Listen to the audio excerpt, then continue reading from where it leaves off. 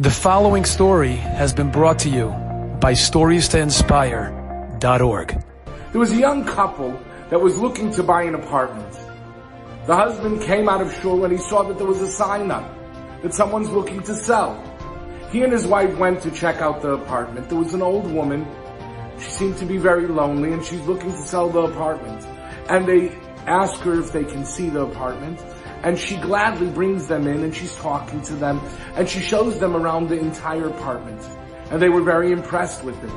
But when they asked her for the price of the apartment, she gave an astronomical number. A number that was way out of their league. They couldn't imagine buying an apartment that cost so much money. Okay, they'll have to wait for another apartment.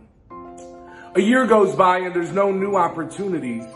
But once again, her husband sees that this apartment is still for sale. And so he and his wife call up and they ask, can they see the apartment again? Again, they come in and she says, can I show you around? And he says, sir, don't you recognize us? We were here a year ago. We just want to know if the apartment dropped in price. And she said, absolutely not. It was an astronomical number. It was way too high. No one was charging that amount for the apartment. And they asked her about it.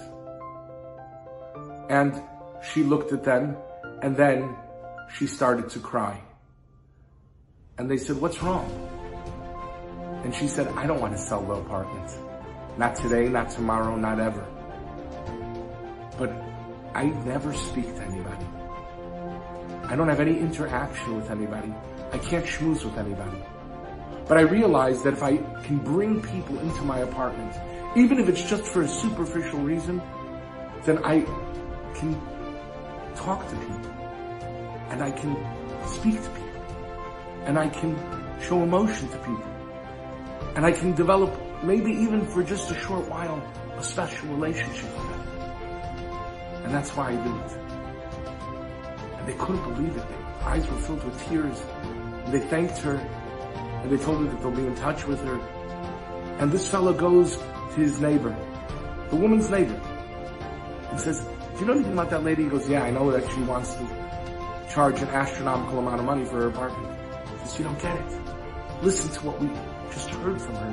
And he told the fellow what the woman said. Needless to say, they made up a rotation of people that would go and visit her and spend time with her.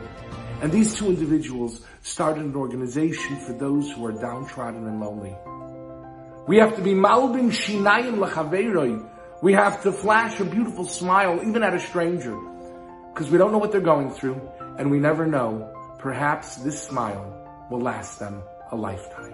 Enjoyed this story? Come again. Bring a friend. StoriesToInspire.org